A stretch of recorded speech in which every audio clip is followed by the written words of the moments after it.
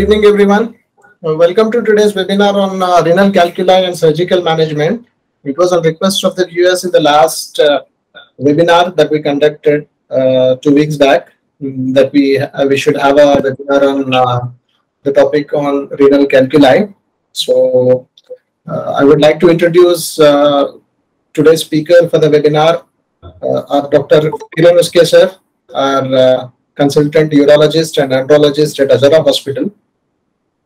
Kiran sir has finished his MBBS from Usmania Medical College, Hyderabad, and went on to complete his MS in General Surgery from the same Usmania Medical College. And after that, he went on to do his fellowship in minimal access surgery and diploma in minimal access surgery from International Laparoscopic Center, Gurgaon, Delhi. And he got a seat in MCH Urology and completed his MCH Urology from the same institute where he did his MBBS and MS, that is Usmania Medical College, Hyderabad. And to put cherry on cake, he was the gold medalist in his MCH Urology. And he is one of the finest urologists that we have in the city now. On an average, sir conducts around 100 surgeries per month, urological procedures per month, which is no mean feat. And I'm very glad that Kiran sir is here for today's webinar. I welcome you, sir. Thank you, Nadi. Thank you, sir. We will be having the session initially, and then after the session, we'll be going with question answer session. I request all the participants to mute their mics, and after the presentation, you can ask any sort of questions that's related to today's topic in the chat box that's available. And I hope we have a nice session now. So you can start, sir. Thank you very much.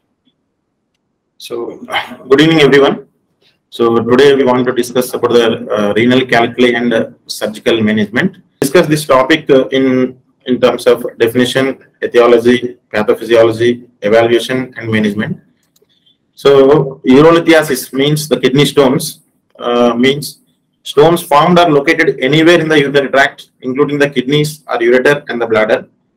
If the stones formed in the kidneys, they are called the nephrolithiasis. The stones formed in ureter, they are called ureterolithiasis. If the stones formed in the urinary bladder, it is called cystolithiasis. So before going into the discussion, endoscopic anatomy, so that you can understand the surgical videos better.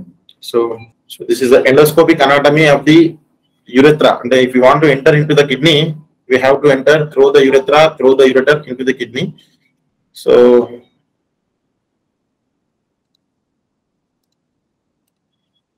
this is the urethra. This is the distal penile urethra. We are going through the cystoscope. This is the proximal penile urethra.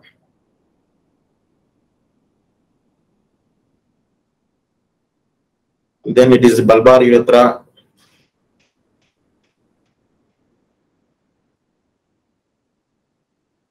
So this is called verum and anum. Above that. So this is the entire urethra, male urethra. You will enter, this is the bladder neck. Then you will enter into the bladder.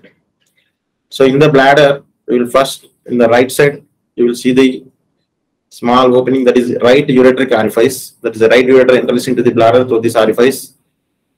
And then the same ridge from the right to left, that ridge is called Mercier's bar.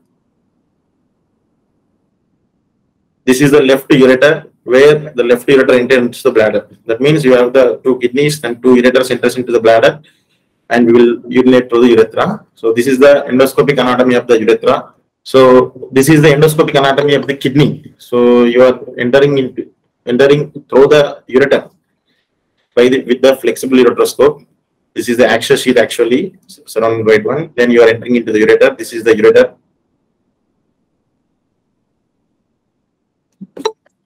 So in the ureter, you will enter into this is the upper ureter. You are entering into the kidney. So just see, kidney will have so many calyces. This is the upper calyces. That means there are rooms in the kidney, that is called upper calyces. Then these are the mid pole calyces, these two below. Then you have this is the lower pole. So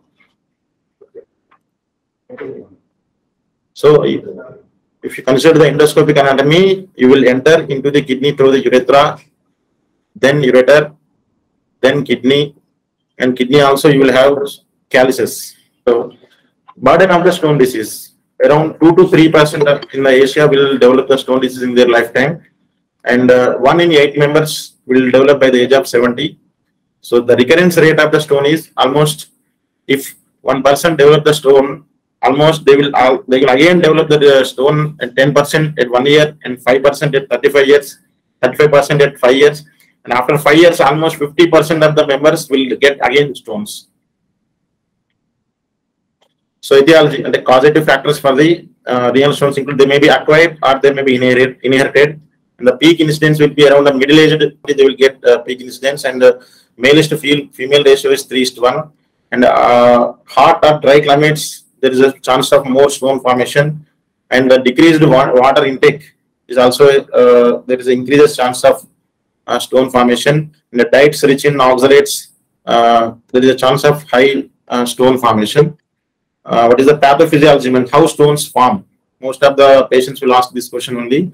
This is the most key important factor is supersaturation of the urine. That means whatever the causes, whether it's a bacterial infection, whether it is anatomical abnormalities in the kidney or dehydration, they will cause supersaturation of the urine. That means urine is little bit concentrated, so that the mineral content of the urine will be increased, so that they will form crystals, then they will form into the stones.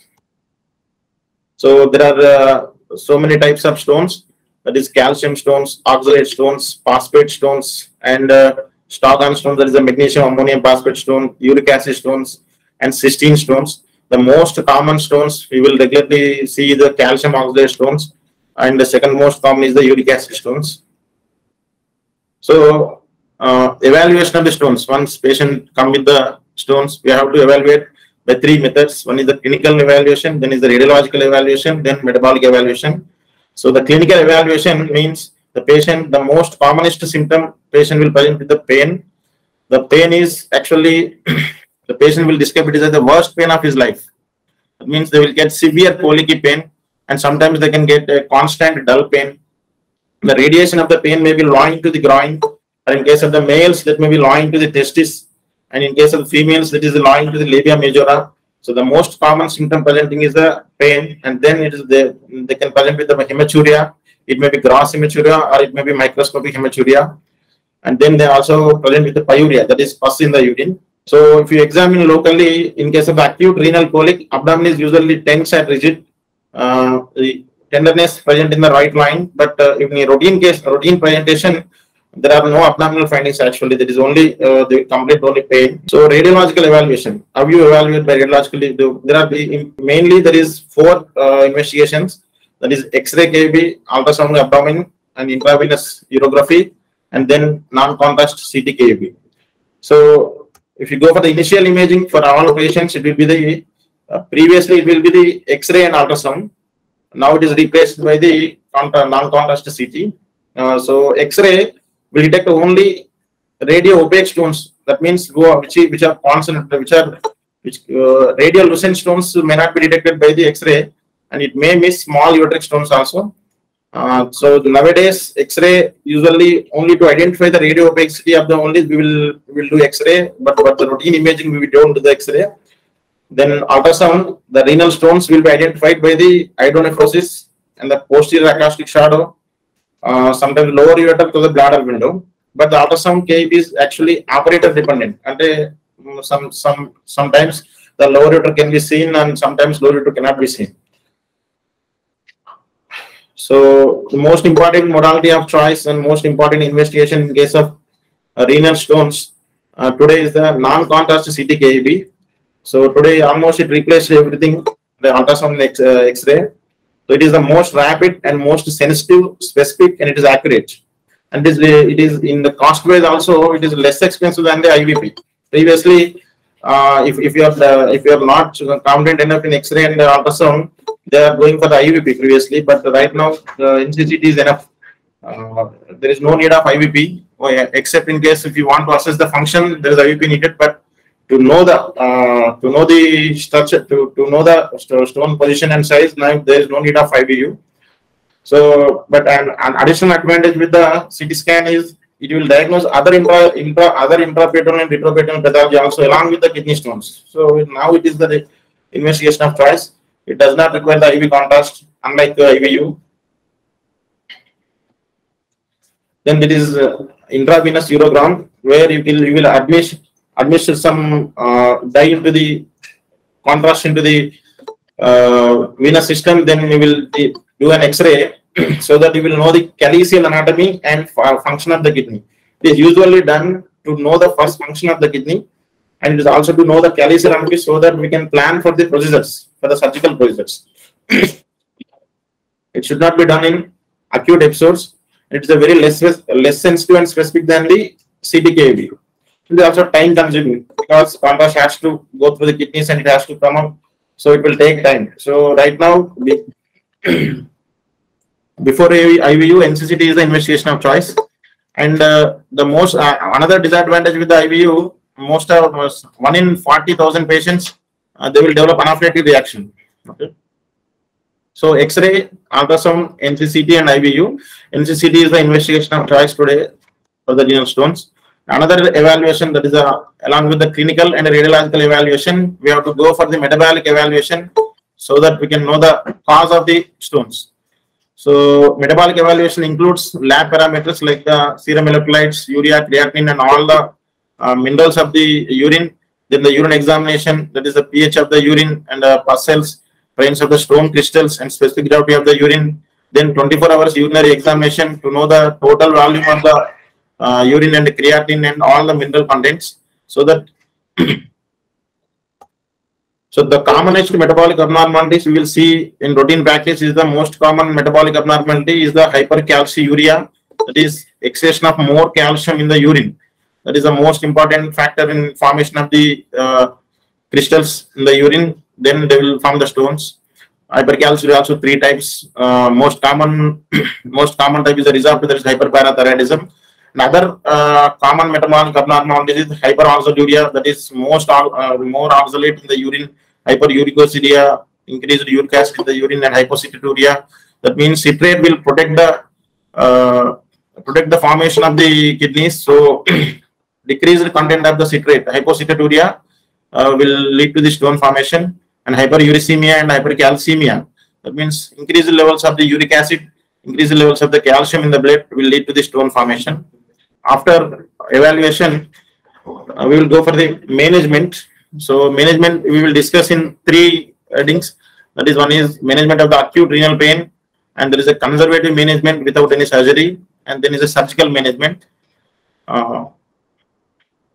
In case of the acute renal colic, most of the painkillers will help to relieve the pain. The most common painkillers used are the NSAIDs. They will block the synthesis of the prostaglandin, so that they will decrease the stimulation of the pain receptors, so that the pain will be decreased. And other words, the opioids, they will have faster pain control than the NSAIDs. And other measures also, that is drotaverine, buscopan, antispasmolytics, and the atypical opioids like tramadol. Whatever the painkillers, they can be used to relieve the acute renal colic.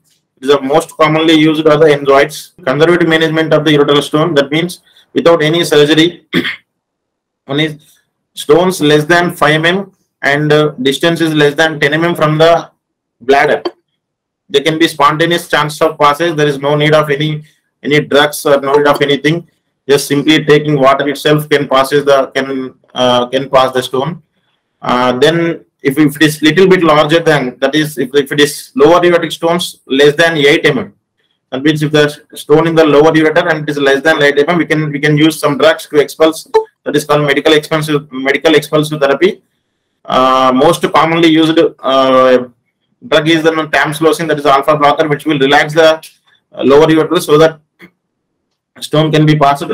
And then you can use the corticosteroids like deflozacort, where the deflozacort will decrease the edema due to the edema caused due to the friction, and it will increase in the expulsion of the stone. So tamsulosin plus deflazacort is the most commonly used combination to expel the stones, and most of the common ureteric orifice, most common size is 5 mm. So less than 5 mm there will be spontaneous passage, and if it is less than 8 mm also there is a chances of passage with the medical expulsive therapy.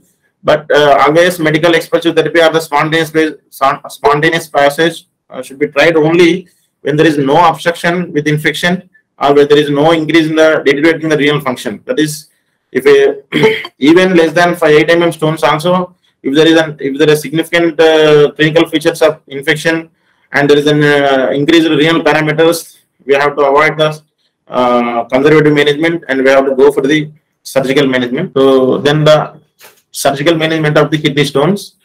So it will be, the surgical management is different for bladder calculus and different from the ureter and different from the renal calculus.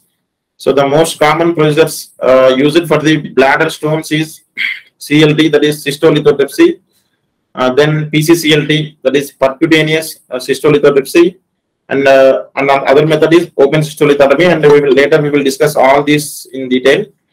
Then ureteric stones, whether it is when it is a lower ureteric stone and mid ureteric stone, you can try for the URSL, that is ureteroscopic stone lithotripsy. When it is upper ureter, stone is in the upper ureter, you have two options. One is URSL, and if it is through rigid ureteroscope, if you can remove the stone, that is URSL. If it is not possible, we can use the flexible ureteroscope to remove the stones, that is called RIRS, that is retrograde intrarenal surgery. If it is a renal stone, there are three options. One is percutaneous nephrolithotomy, that is we will remove from the back. Then retrograde intrarenal surgery, we can go with the ureter only. We will go with the flexible scope and we will fragment the stones. And ESWL, where you can't even touch the body of the patient, you will have some machine and which will generate the shock waves and which will focus on the stone and the stones will fragment. So there is nowadays almost everything is the endourology and open procedures. That is when open ureterolithotomy, or that is the opening of the ureter to remove the stones. Open pylolithotomy, that is opening of the kidney to remove the stones. It is nowadays it is a previous procedure before the advent of the endourology. This open procedures right now it is only the incidence of open procedures will be only less than 1% or 2%. Okay, so we'll discuss in detail about every surgery. One is bladder stone, that is most of the times bladder stones will be formed due to the retention of the urine, that is any of the obstruction to the flow of the urine. That is in case of the males, it may be the prostate, or it may be the prostate or stricture urethra. In case of the females, meatal stenosis.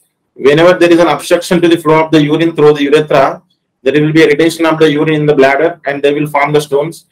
So it is very easy. Out of all the procedures, the removal of the bladder stone is little bit easy, because you can directly go through the cystoscope into the bladder, and we will fragment it with the laser or lithotripsy. Then we will remove the fragments. So usually the CLT, that means cystolithotrophy, that is by using the cystoscope, we are removing the stones from the bladder. It is usually done for the stones less than 2 centimeters. If it is more than 2 centimeters, it is little bit difficult to remove the stones from the urethra. Then we will use percutaneous cystolithotropy. That means we will insert one sheath just above the pubis directly into the bladder without using the urethra. We will directly go into the bladder with the scope. Or the second image will show that directly we will go into the bladder and we will fragment through the scope and we will remove it. So if it is through the urethra, it is called cystolithotropy. If it is little bit larger than 2 centimeters, then we will go for PCCLT. If it is more than 4 centimeters and it is unable to, if you are unable to remove even by the urethra or by the percutaneous approach, we will open cystolithotomy. That means we will open the bladder and we will remove it, and then we will suture the bladder. So this is the bladder stone surgical management. Ureteric calculus, that is you can see in the image kidney and upper ureter, mid ureter and the lower ureter. If the stones in the lower ureter or in the mid ureter, you can directly go through the you can directly go through the ureter, lower ureter into the up to the stone, and you can fragment it and you can remove it. It can be done with the rigid ureteroscope, or it can be done with the flexible ureteroscope. So just I will show you one video of a URSL. So this is URSL. That means we are in the bladder. Right now we are in the bladder. So this is this is the ureteric orifice. This is the left ureteric orifice which is entering into the bladder.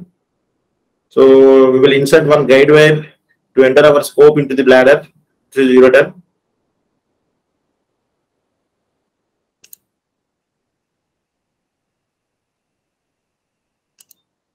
We are inserting one guide wire so that our scope enters into the ureter freely.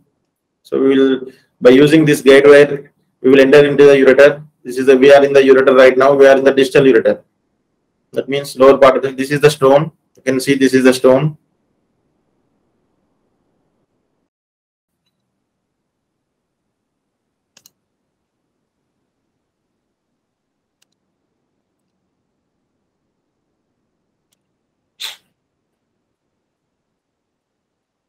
This is the stone, and we will stones will have capacity when we are fragmenting the stones have the capacity to go upward into the kidney. Then it will be difficult for us to remove the kidney, to remove the stone. Then we will use baskets, stone baskets, to stop the upper migration of the stones. Right now we are inserting the I'll show you the insertion of the basket. I move to the number. Yeah, open the image.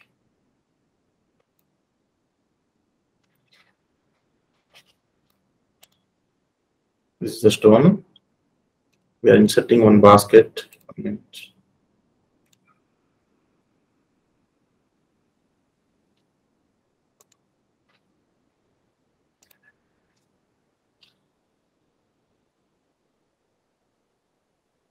Yeah, we have so we are holding the stone with the basket because when we are doing fragmentation, the stone may go upward into the kidney. Then it will be difficult for us to remove through the ureteroscope. So we are removing with the basket.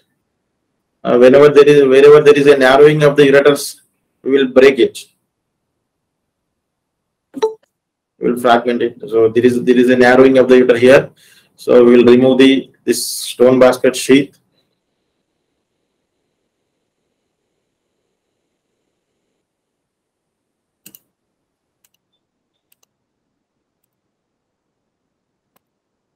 So then we are fragmenting with the lithotripsy. Right now we are fragmenting the stone in the distal ureter.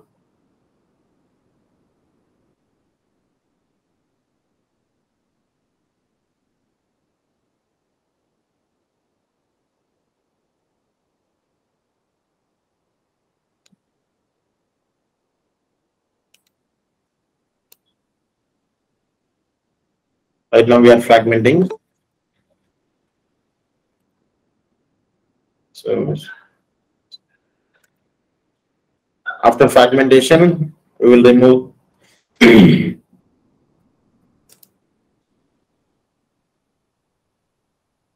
so this is called ureteroscopic stone removal. That is URSL. This is usually done for the lower ureteric and mid-ureteric stones. This is we are inserting stent. So after removal of any stone from the ureter or kidney, we will insert the stent, just because to heal better and to increase the drainage of the kidney post-operatively, so that post-operative infection rates or any post-operative complications will be low. So this is the schematic diagram showing the URSL through the rigid ureteroscope, first diagram. The second one is the URSL through the flexible ureteroscope. The only disadvantage with the URSL is it is usually used for the lower and mid ureteric only. On upper ureter, when you are fragmenting the stone, it may go upward into the kidney. So it is usually not possible to use the rigid ureteroscope in the kidney. Then comes the renal stones. There are usually three surgical methods used for the removal of the kidney stones. One is the PCNL, that is we will discuss in later. PCNL means we will directly puncture the kidney from the backside and we will remove the stones. Another one is ESWL, that means patient Patient will be on the ESWL machine, that is shockwave machine, which will generate the shockwaves onto the focus of the stone. Then stone will be fragmented and it will automatically pass out through the ureter. Another one is RIRS, that is by using the flexible ureteroscope, we will enter through the urethra, through the ureter into the kidney, and we will fragment using the laser. So RIRS is usually called as a laser surgery. So PCNL usually used for the stone located in the kidney. So first, to enter into the kidney, we should have some contrast in the kidney so that we will insert. So now we are in the bladder.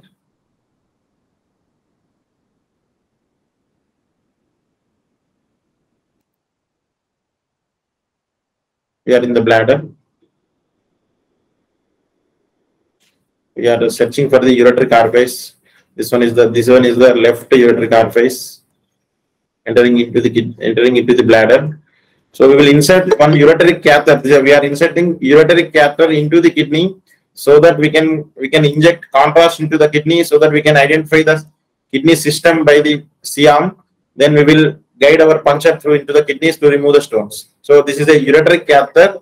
So we are inserting into the kidney through the ureter. So it is usually done in a supine position.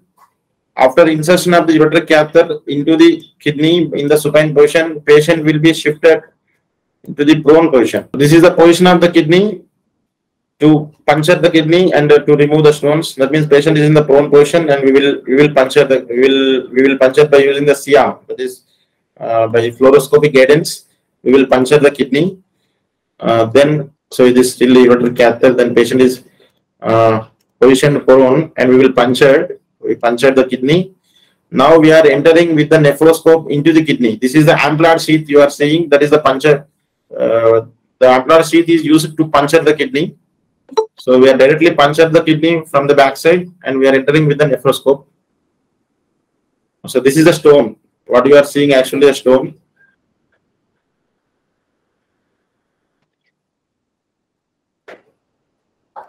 Out of all the procedures, that is the bladder stone, CLT, or the PCNL, RIRS, the little bit difficult and little bit complicated procedure is PCNL only, because we have to enter the kidney only by two-dimensional way, that is C-arm. Only by that is sometimes it is difficult to enter into the calyx.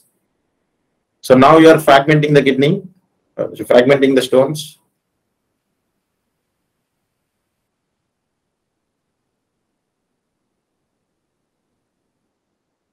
Yes.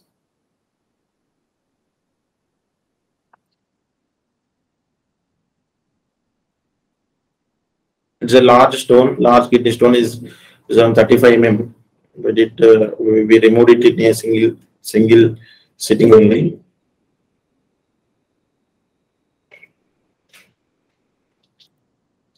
So these all we are fragmenting the stones. Then after fragmentation of the stones, we will remove the stone fragments with the grasper.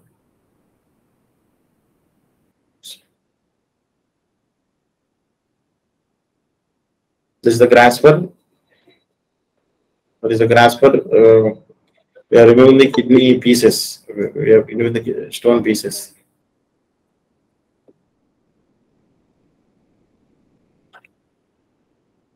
So we will remove the kidney stone by a small puncture on the backside. Usually the size of the puncture will be around 10 mm. That is only 1 centimeter puncture. This is we are all removing the stones.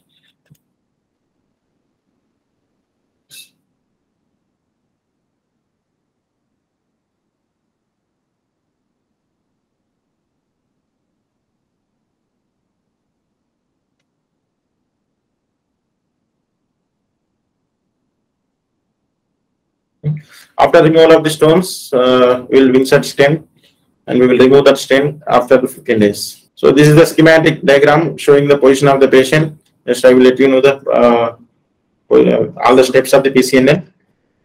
So this is the patient is in the prone position. Then we will puncture from the backside. This is under C-arm guidance.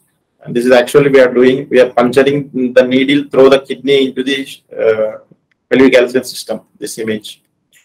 So after puncture of the kidney, we will dilate the tract. That means whatever the puncture done, we will enlarge it with the dilators. Then we will insert nephroscope, throw that puncture into the kidney, and this is the final look of the stone through the nephroscope.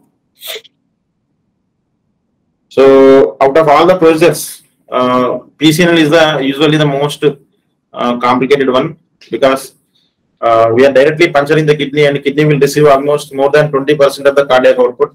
So the most common complication after PCNL is the bleeding. Usually almost 90% of the patients, the bleeding will be resolved by its own. So there is no need to even blood transfusion also. Around 5 to 10% you will have blood transfusion, and less than 1%. That means if it is uncontrollable bleeding through any of the segmental arteries, then we will go it for angioembolization. So embolization of the renal artery. So angioembolization is usually required in less than 1% of the patients. And sometimes if the bleeding is uncontrollable, you may need a nephrectomy in case of the PCNL. Then because you are puncturing the kidney only under two-dimensional, you may not know the adjacent organs. So injury to the adjacent organs are the second most threatening in case while doing the PCNL. The most common injured organ will be the pleura, because kidneys will be just below the pleura. So even when sometimes we may require the supracostal punctures, and we will do the puncture through the pleura. So pleura is the most commonly injured organ, and while doing the supracostal punctures, you may do the pneumothorax, and then in right side you can have injury to the liver also. Sometimes there will be a retrorenal colon, so colon injury may be there. So patient may get into the urosepsis. So for all cases of the PCNL, sterile culture should be the must, because there is a chance of urosepsis, because we will use the positive pressure, positive saline, positive pressure within the system to see the stones. Another method for the kidney stones, the retrograde intrarenal surgery, RIRS, that is called the laser. This is one of the most beautiful method. Even for this is actually an alternative to the PCNL. That is where you will enter into the kidney without any puncturing of the kidney. You will just enter through the through the ureter with the flexible ureteroscope. Then we will with the use of the laser, we will just fragment the stone. So this is the video showing the RIRS, that is laser surgery, where you are entering into the ureter. You are entering into the ureter with the scope. This is upper ureter.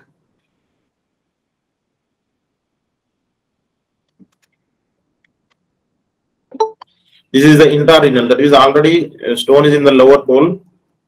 So we will go with the scope up to the stone. So there is no need of any puncture of the kidney.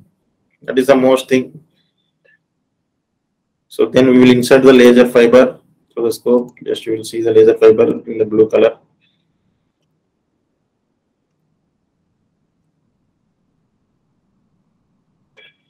So that is the laser fiber which is coming at 9 o'clock. We will have laser fiber with different types of scopes, where you will have a laser fiber at 9 o'clock, laser fiber at 11 o'clock, laser fiber at 3 o'clock. So this is the blue colored one, is the laser fiber at 9 o'clock. Then we will directly, we are directly lasing the stone.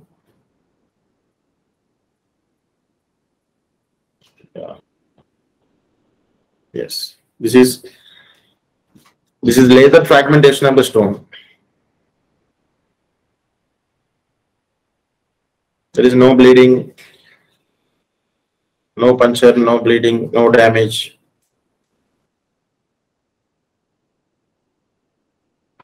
We'll simply go through the ureter into the kidney, and we will laser it.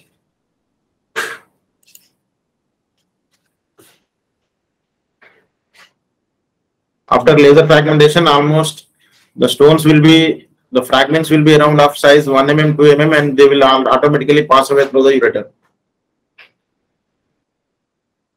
You can see the laser fragmentation.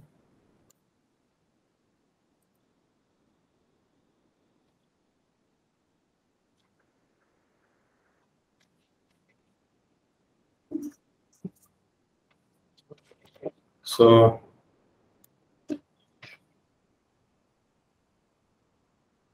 we'll make the large stone into small pieces, around 1 mm, 2 mm of size. This is also called as popcorning. You can see the stone fragments are dancing like a popcorn. That's why this method is called popcorning.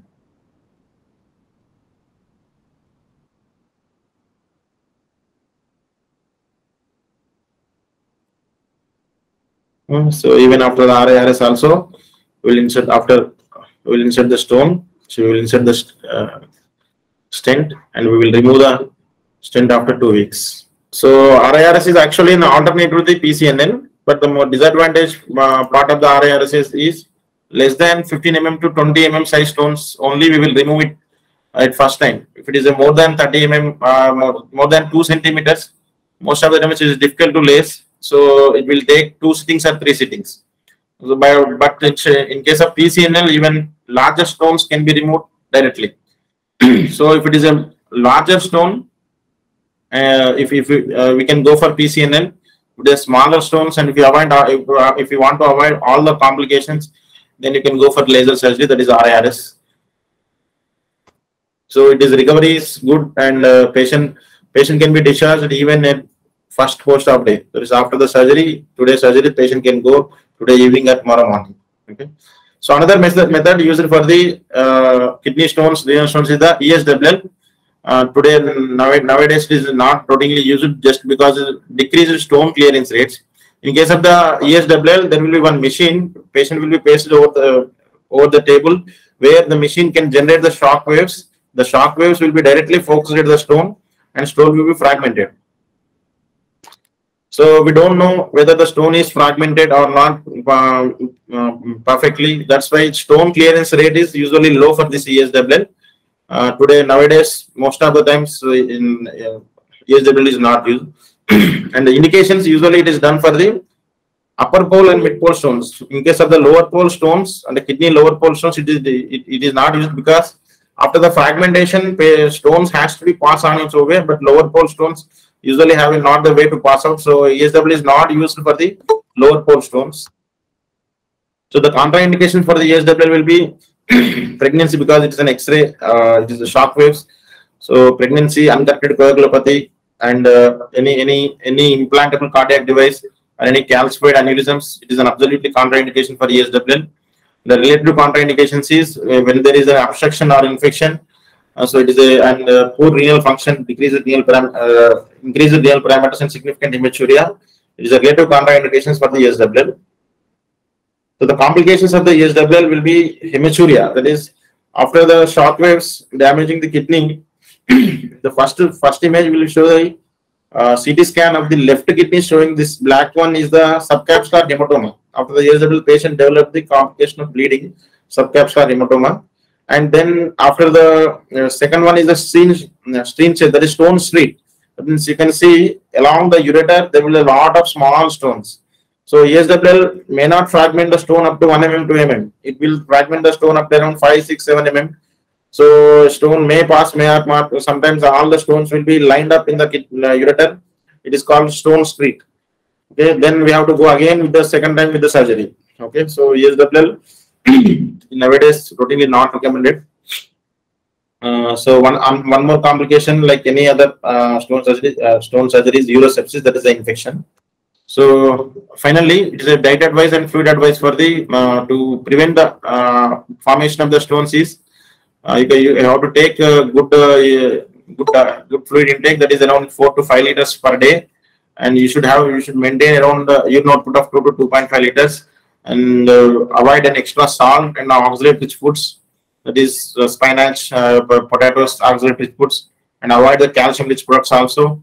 And high intake of the purine food, that is non-veg, chicken, mutton, you will have a high purine diet. Then because high protein diet will convert into the uric acid, then you will form a uric acid stones. So please avoid the take of high protein diet, and increase the citrus, that means all lemon, citrus items. Hypocituria is one of the cause for the formation of the stones. So increase the citrus content. So you can increase the citrus foods. So the conclusions: once detected, stone should be removed. Otherwise, because it is always an abnormality in the kidney, stone is always an abnormality. Then, if the patient with the renal colic, first priority is the relief of the pain. If it is obstructed or infected, then go for immediate attention. So you have to take some preventive measures to avoid the recurrence of the stones. Thank you, everyone. Thank you very much, sir. It was indeed an interesting session wherein we got an opportunity to see intra-op videos as well, which actually gave us a perspective as to how the stones are removed from the surgical management through surgical management. And I hope all the participants did feel the same too. Now I would like to request all the participants to ask their questions in the chat box that's provided, and sir will be answering the questions one by one. So there are a few questions that are already posted here, sir. One is, I think, during pregnancy, if mother suffers from kidney stones, so surgery is risk or not? Will we go forward with the surgery or not? Will it be a risk factor? So surgery during pregnancy, we have to almost whatever the surgery we have to do in only second trimester only, but at the cost of the pregnancy. And you may have the risk of pregnancy loss. Not only the renal surgery, you can have, if you go for any surgery in the pregnancy, you can there is a chance of, there is a little bit chance, there is a 1 to 2% loss of pregnancy loss. But if the best time to do the surgery is only second trimester, that is 4th month to 7th month. Okay. So before 3rd month, we should not do the surgery because it may affect the organogenesis of the embryo. And after the 7th month, patient is about to delivery. So we may manage the patient up for 1 to 2 months. We can manage the patient with the conservative management. Then after the delivery, we can go for the surgery. So the best time to do the surgery is second trimester, that is 4th month to 7th month. But there is a 1 to 2% of pregnancy loss will be there. It may or may not happen. Okay. So I think it's all symptom based, right? In case if it is really indicated, then probably you are advised to go for it. If not, yes, sir. Yes, sir. If the patient is having a severe colic only, this is we can go for surgery. If the patient is having a severe colic, we can have a stent. We can stent the patient in the second trimester, and we can do the surgery after the delivery. Okay, sir. Thank you. So another question: can you please explain in which way diabetes increases the risk for nephrolithiasis? So always diabetes will have a papillary necrosis. That means there is a renal papillae will be necrosed in a diabetic patients, and the papillary necrosis will be sloughed out from the kidney into the renal system. Then they will form crystals and they will form the stones. So diabetic patients are at risk, but relatively, and if they maintain good hydration, because the papillae, if they maintain good hydration, it is less chances to develop. I think there's some biochemical relation, I guess, wherein in diabetic patients, due to insulin resistance, there's some derangement in ammoniogenesis, and risk factor for uric acid stones also increases with lower pH. So, Mr. Gunalali, if you were asking specifically these two are the probable causes, Mr. says. So another question is, what are the risk factors for the development of kidney stone? I think it was discussed in the seminar itself. And then, can we prevent a progressive calculi without surgical intervention, like with diet and lifestyle modification purely? It will almost 70 to 80% of the times there will be some inherited component like renal tubular astrosis. Most of the stone formers will have some metabolic abnormality. That is the hypercalciuria, hypercalcemia, hyperuricemia. They will have some metabolic component that is by birth they will got that. So it can be preventable, but it is up to some extent only. It may not be in full. By using only by diet and lifestyle modifications, we can't prevent 100%. Up to some extent, we can prevent it, because even 1 month babies will have stones. Okay. Yes. Another question. It's related to the earlier question, wherein what will be the remedy if it is compulsory to go for surgery in a pregnant patient who is around 7 to 8 months pregnant? If it is compulsory, you should go for the stenting only. Okay. Otherwise, if it is 7 to 8 months, then and if it is unbearable pain, the only concern in the pregnancy is the pain. If it is unbearable pain, you can go for the stenting. Then we can go after the delivery. We can plan for the stone removal. Otherwise, generally, if the 7 to 8 months, generally we don't touch, and we will manage with the conservative. We will manage with some painkillers. If still patient not relieved of colicky pain, then under pregnancy loss risk, we will go for the surgery. Okay, sir. One question from Saiteja. Are diuretics given in renal calculi for less than 10 mm stones? What's that? I didn't get it. Diuretic, the usage of diuretic medications, if the size is below 1 centimeter, is it advisable conservatively to go for conservative management? Do you advise to go for diuretic diuretic drug management if the stone size is below 1 centimeter? So there is no relation between the surgical management and the stone size. Only diabetic patients will get high chance of stone formation. Once the stone formed, will you advise to go for diuretic therapy, diuretic medical management, diuretics? So whether the patient is diabetic or not, the diuretic therapy or the medical expulsion therapy will be somewhat useful only up to the stones of size 8 mm.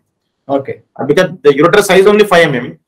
So we can expect some 8 mm stones can pass out, but 10 mm stones, whether patient is diabetic or not, most of the times patient has to go for surgery.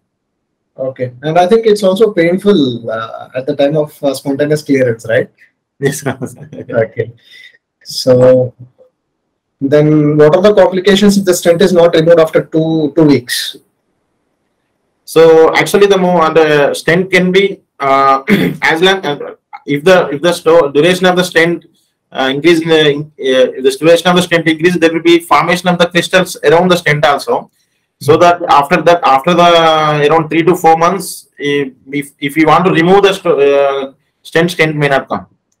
So ideal time to remove the stent is 15 days only, but we can extend up to 3 months also. But if it is more than 3 months, it is not recommended. And sometimes if it is recommended, not in case of kidney stones, but if in sometimes some metastasis, some RCC or any pelvic malignancy causing the dilation of the ureters, then you will also stent. Then we will use the long dura stents. That means the stent can be placed for the 6 months to 1 year also. Only thing is the crustaceans will form on the encrustations will form out the stent, and then if the duration increases, we cannot remove the stent. So for the regular polyurethane stents, the ideal time is 15 days, and if you want to extend, go for 3 months. That's enough. If after the 3 months, if the incrustations formed, you can't remove, then we have to go for same URSL and PCNL for the to remove of the stent only. Okay. Just to remove the stent, we have to fragment all the incrustations over the stent up to the kidney. So you will do URSL plus PCNL for that case. So generally we won't advise more than 3 months. For the polyurethane, regularly use the DJ stents.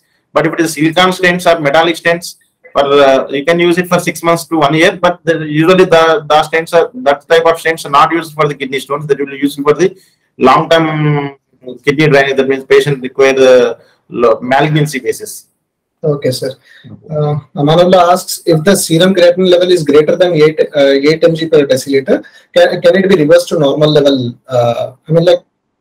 If it is due to obstructive uropathy, the rising of the serum creatinine level may be due to normal decrease in functioning of the kidneys, or maybe it is obstructive uropathy. If it is obstructive uropathy because of the stones or any obstruction, if you relieve that in short time, if it is a chronic obstruction also, there will be nephron loss, then it will be difficult for the decrease the creatinine levels. But in case of acute obstruction, a patient may have a creatinine levels up to 10 also. Then even for the stenting, even you may not remove the stone, just you do the stent, creatinine level come down to the normal. That is used for the acute obstruction. Chronic obstructions, you will have a nephron loss. Even you will remove the obstruction also, you will have a somewhat improvement in the creatinine levels, but it may not come to the normal. Okay. Deepak Singh asks, what is DJ stent? It is double J stent made of polyurethane. It is actually one. After doing this, we are doing. See, it is all. It's all about technology. Before advent of the endourology, we are doing by open. Openly we will remove. Now, right, we are doing only endoscopic, where we will fragment the stone and will come out. After the fragmentation of the stone, the mucosa around the ureter may damage. So then, in the healing process, it may develop the stricture. And in the healing process, it may the peristalsis of the ureter may not be good, so that kidney drainage may be low. So the DJ stent will help in increase the drainage of the kidney, so that the post-operatively the patient will not get the complications. It is only to heal and drainage, a good drainage of the kidney. Okay. It is a foreign body made of polyurethane. Okay, thank you. I mean, like few people are asking about the recurrence again. I think these people joined in late. Actually, I discussed it. Almost by the 10 years, 50% of the patients will get again the stones, because they have the metabolic abnormality most of the times. So even by good dietary and lifestyle modifications, also by the 10 years, 50% may get the recurrent stones again. Okay. So one question is immediate post-op. What are the findings, or what are the things that the patient may face, which he might find odd but are very much normal after the procedure, like burning micturition for a few days or so? Yeah. The only major thing is based on surgery, they will develop the complications, but most of the times patient will develop the stent symptoms. That is burning micturition, increased frequency of the micturition, hematuria, fever, vomiting sensation. Most of the patients will develop these symptoms only. And around 100 patients, around 15 to 20%, obviously they will develop, but after the stent removal, they will be completely relieved. Okay. So just during that stenting time, that of around 2 weeks, they will have some of the these symptoms. Somebody will develop the burning and increased frequency. Somebody will develop the fever and vomiting. Somebody will develop the burning. Okay. So Mani asks if the patient is not willing to go for surgery. A hypertensive patient, aged 1, then what are the other alternatives to get rid of the stone? If it is really obstructive, and the main thing to remove the what is the need for the removal? So it is obstructive, it will cause obstructive uropathy, then increase the renal parameters. Patient may go to the renal failure. If it is really obstructive, whatever the age, whatever the condition, patient has to go for the surgery. But if it's really because of all high blood pressure and diabetes, it is not a contraindication. But really, if it is some ejection fraction is low, some cardiac abnormalities, if the patient is unable to go for the surgery, the best thing to do is stenting under local. But it may or may not be possible every time. Stenting, it means you relieve the obstruction first. So if you don't relieve the obstruction, you definitely there will be patient will go into the renal failure. Okay, sir. So one question is why kidney stones are in different colors? So that is different composition. Simply it is the calcium stones will some look like a brown color. Uric acid stones will look like white color. Simply think cystine stones fairly white color. So this is simply composition of the stone. Okay.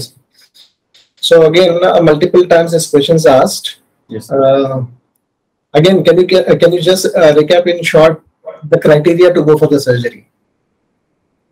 Simply thing, ureteric stones less than 8 mm, there is a chance of spontaneous passage. More than 8 mm, if it is obstructing with some infection or increased renal pressure, we have to go for the surgery. And in the kidney stones, renal stones, which is non-obstructive, more than 10 mm, we have to go for the surgery because they may not pass. If it is obstructive, we have to go for the surgery. Anywhere there is obstruction, we have to go for the surgery. If it is non-obstructive, renal stones greater than 10 mm, we should go for the surgery. And your option is yours. Surgery is yours, and the choice is yours. Whether you go for the PCNL or you go for the RARS, there are different surgery. If you go for the ESWL, there is different methods. But if it is more than 10 mm, you have to go for the surgery. In the kidney, in the ureter, it is only in the 8 mm. More than 8 mm. And if it is obstructive, you have to go for surgery. Most of the times, more than 8 mm stones will be obstructive. Okay, I generally hear this term from you as to whether it's possible to clear that stone in one sitting or in multiple sittings or something like that. Yes, So sir. can you just expand on that aspect as to why it is required to go for multi-stage procedure? Yes, sir. Only thing is, in case of the PCNL, multiple sittings usually did for the PCNL, RIRS, and URSL. So if you go for the PCNL, we are puncturing the kidney through one calyx, and patient can have a multiple stones in multiple calyxes. We can't we can't puncture the every calyx, and if you have a rigid scope, it may not enter into all the scope, all the calyxes. Even sometimes flexible scope also. It is a technology. Actually, it's a restriction with the technology. So even if you use the flexible scope also, if flexible scope cannot enter into all the calyxes of the kidney. So if we can enter, if we enter into the calyxes only, we can remove it. So if it is multiple stones and more than 40-50 mm, it is not possible for the first time. In case of the URSL, maybe if you want to do the URSL, we have to go through the scope into the ureter. Sometimes there will be narrow ureters. Even we can't enter into the ureter. Then we will just send it and we will go for the second surgery after 15 days, so that the ureter will dilate and we will go for the second surgery. So different reasons. For the URSL, you can have a narrow ureters. Sometimes while doing the URSL, you can get the pus. So if it is a severe obstructive, it may develop the pelvic calcium. The pus may be developed in the PCS. Then if while doing the URSL, if you have a pus, then just we have to stent. We should not remove the stone, because we are already under all endourological procedures. We are doing in a closed system, so chances of sepsis will be more if we do. And we are going with a positive pressure. So depends. In the URSL, if a narrow ureter or pus, you will do a second time. In PCNL, if it is multiple stones and larger size, it may not be accessed through the one puncture, then we can do the second sitting. In case of the RIRS, size of the stone matters, because we have to dust it to the up to the 2 mm, 1 mm size. We have to dust it. So for around 15 mm stone, we have to, if you want to dust, it will take around 2 hours. So if it more than 2 hours, we are working in a closed system, chance of urosepsis will be more. So just the size and location matters simply. If the size is more, chance getting into the second surgery. Kutsi asks, what are the chances of developing urosepsis during or after the surgical procedure? I think you partially answered that question in earlier. It is simply if we go through all measures, that is the low positive pressures, and if we do carefully, the chances of urosepsis practically it is low, very low. Practically, but if it is a severely obstructed system, then first time, even if the severely obstructed system also, if we suspect something infected system, then we won't do any surgery. We will just relieve the obstruction by stenting or PCN tube. Then we will go for the surgery. Then chances of urosepsis will come down. Okay, sir. That's why sterile urine culture before the surgery is must. Okay. So antibiotic coverage is given before the procedure. Will that suffice, or we should go with? And if it is a more direct dilatation of the kidney, that indicates that obstruction is from the long time. Then we will go around 2 to 3 days before only we will suggest antibiotics. Then we will go for surgery. Sometimes if dilatation is less, then we can directly just by pre-operative 1 day we will do heavy antibiotics, and then we can go for surgery. Okay, sir. Sumir asks, what are the chances of kidney failure if both the kidneys have multiple stones? Just because of the stones, you won't develop renal failure. If it is obstructive, simple thing, if it is obstructive, one of the stone come obstruction, then you have chance of renal failure. Just by the stones, you won't get the renal failure. Okay. Thank you very much for answering all these questions patiently, sir. Okay. I think we have reached 1 hour mark. Out. I really thank you for your patience and the way you have explained every doubt the viewers have asked. Thank you very much, sir. Yes, sir. Thank you. Probably next time we'll go with some other topic, and hopefully we'll meet again, sir. Thank you. Thank you. And I request all the participants to submit their feedback through the link that's given in the chat box, because that will make it easier for us to send the participation certificates to your mails. We will be sending certificates of participation for people who have registered for this webinar and submitted their feedbacks. And is there anything, if there's anything that you want to convey, you can convey through the feedback form itself, or you can post your message here. and I'll be ready to answer those queries. Thank you, sir. Thank you very much, sir. Thank you, sir.